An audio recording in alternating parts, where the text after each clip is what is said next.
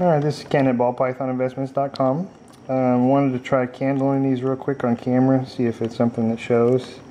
This is a clutch from fire to fire. So as you can see here with the lights turned out, these first three eggs seem very, very light. But when you get to these last three, putting the light at one end seems to light up the entire egg. So I'm of course hoping that that means these are black-eyed leucistics or super fires. This is a fire-to-fire clutch, if I didn't say that already. But you can see a dramatic difference between an egg like this that just lights up a little bit around the actual flashlight, and you can see the veins there. It looks pretty good. But again, back over to one like this, the egg just completely lights up.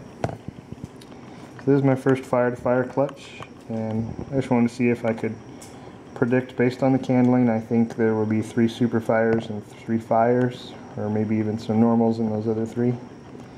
We'll turn the lights back on and slit these 3 and see what we find out.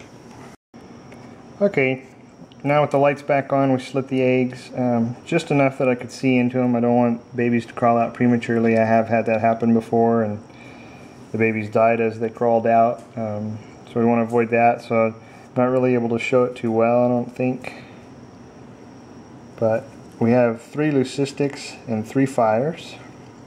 This one that I'm holding up, this one in the back, and this other one in the back, which I realize you can't see in the video, are leucistics. These 3 in the front are fires.